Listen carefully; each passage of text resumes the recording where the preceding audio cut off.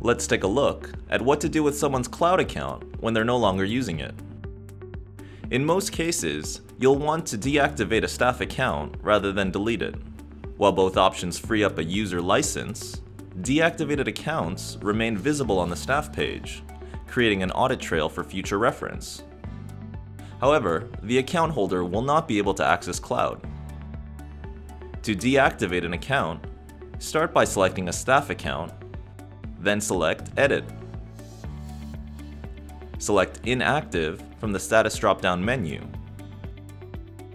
And that's it, you're done. In some cases, you may want to remove an account entirely. For example, if you created a new staff account by mistake or created a duplicate account.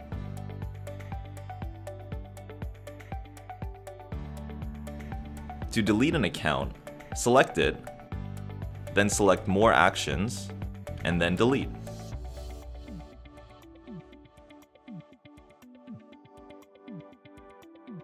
Thanks for watching.